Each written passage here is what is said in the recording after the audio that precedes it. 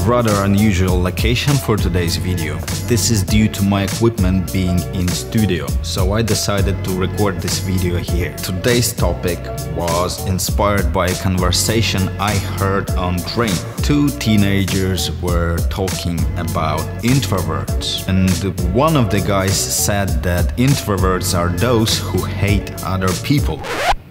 So, introvert. I'm sure you heard of these guys, read articles and maybe even thought it's kinda cool and suspected yourself in introversion. Let's talk about it.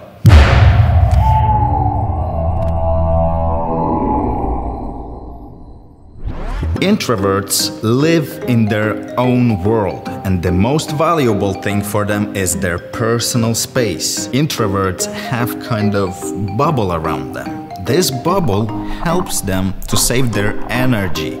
While introvert is inside, he feels safe and comfortable. Comfort zone for introvert is everything he got used to. His house, his car, his office. Introverts are also absolutely fine with people they knew for a while, especially family and friends. Basically, everything that is well known by introvert can be categorized as comfort zone. So, what makes introvert introvert?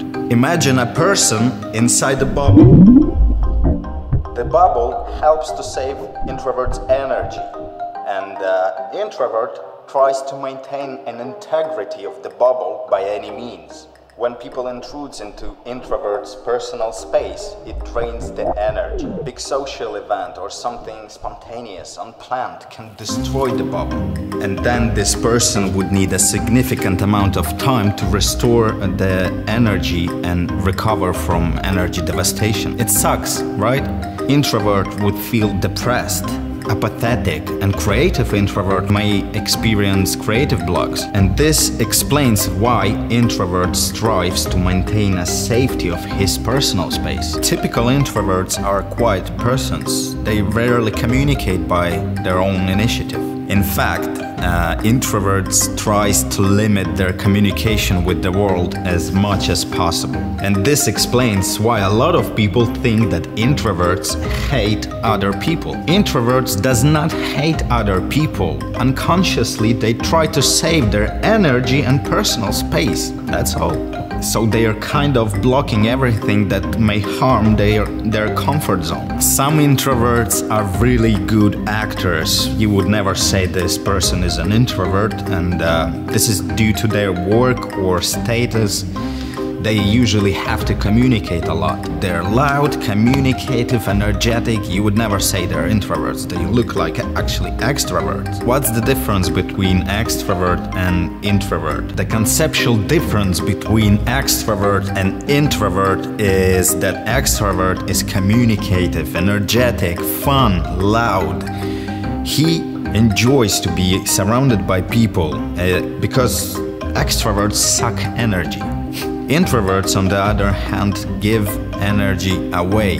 It's logical behavior for introverts to block everything that might harm them or drain their energy levels. They're limiting communications with outer world as much as possible. So why am I talking about extroverts and introverts? Is limiting your communications with outer world the best decision? Introversion is tricky. There are different levels of it and different types of it.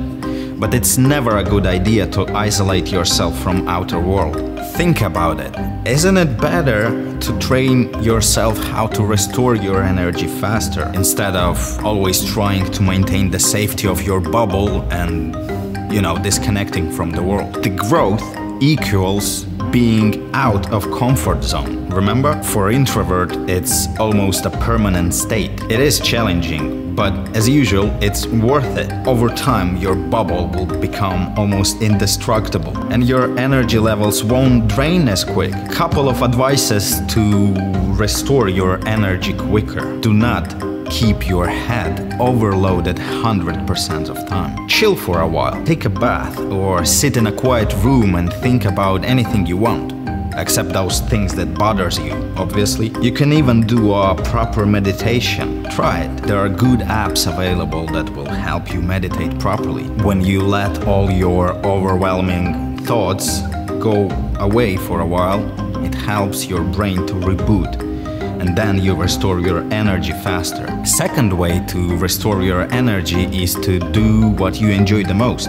Endorphin helps in any situation. One of the advices that you probably heard thousands of times is avoid negative people. If you are introvert, keep in mind that these negative people sucking your energy twice as fast. If someone is provoking a conflict or tries to drop his negativity on you, try to ignore it or go away. Introverts are usually creative and dreamy, shy and quiet, but when you get closer, there's a whole new world hidden inside.